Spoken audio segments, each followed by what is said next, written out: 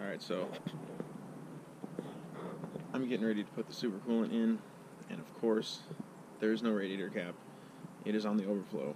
So you can pour it into the overflow, but it says it'll take 4 to 5 heating and cooling cycles, because it'll expand and contract and pull fluid back, push some more into the overflow, pull it back, push it in, and eventually it will mix. But I don't want to wait, so I took the plastic cover off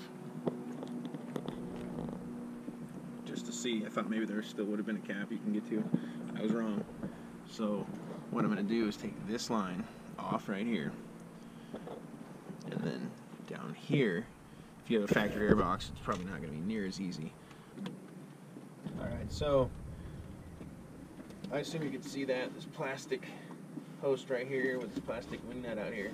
You can drain some coolant right there, so you can pour straight into the radiator.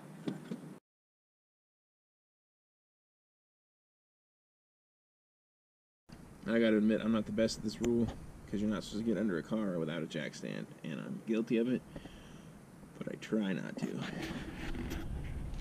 The thing that sucks is there's no little nipple on that thing to connect a hose to. It's basically just put a pan down and hope you catch most of it. I would recommend just using the overflow method if you have a car that does not have a radiator cap. It's just going to be much simpler. Now that I think of it, with the cap being on the overflow, that's constantly under pressure anyways.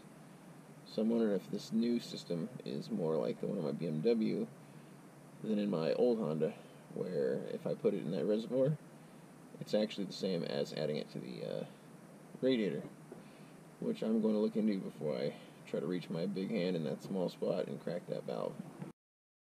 Alright, chalk one up in the idiot column for me. I didn't need to pull anything apart.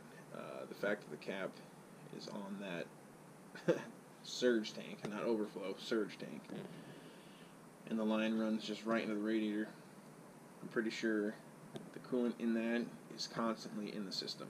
Alright, so I gotta take that much out. I'm gonna use my brake vacuum bleeder deal, and I'll fill this, empty it into my fancy recovery tank right there. And let's see, 16 ounces. This holds 4, so I'll have to empty 4 of these into my recovery system.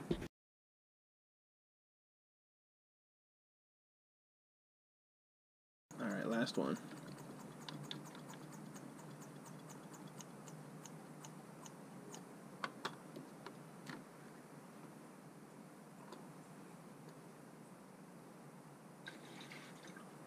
And it does say compatible with all types and all colors of antifreeze.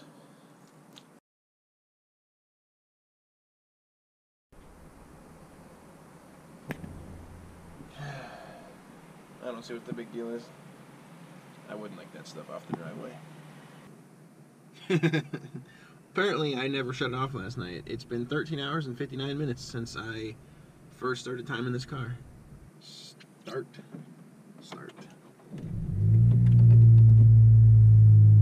And then last night I waited a minute to go and drive easy. Obviously the thermostat is not open, so not everything's mixing right now.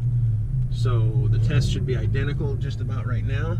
However, once the thermostat opens, the super coolant should start getting mixed in with the system, and then there's a chance to see the result.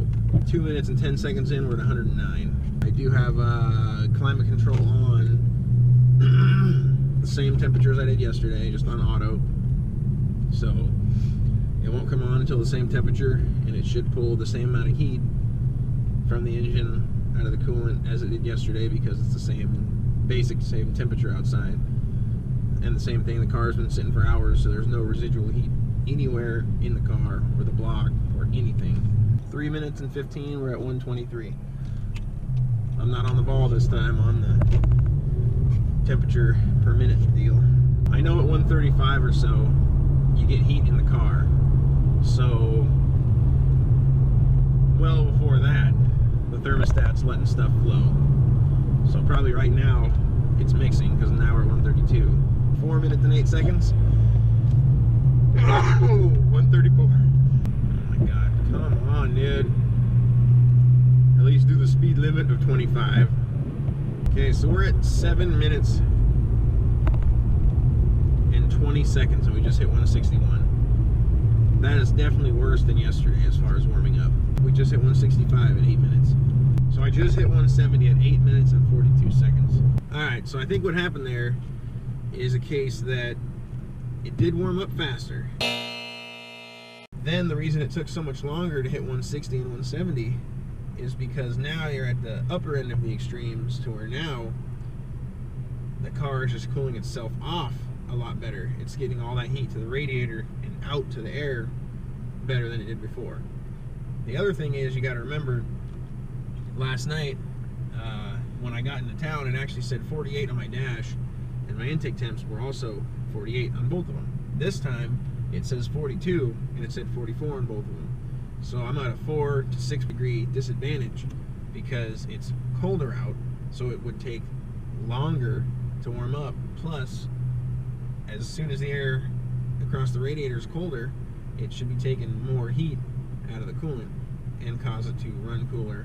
That is that reason, I believe. So there you have it. I'll post the results in a second. Thanks for watching. Please subscribe. Have a nice day. See you later.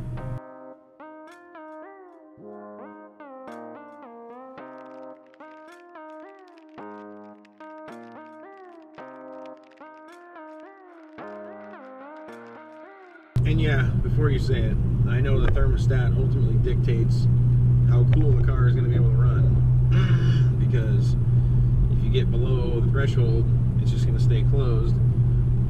And you're not going to just keep dropping and dropping and dropping in temps no matter how good your cooling system is.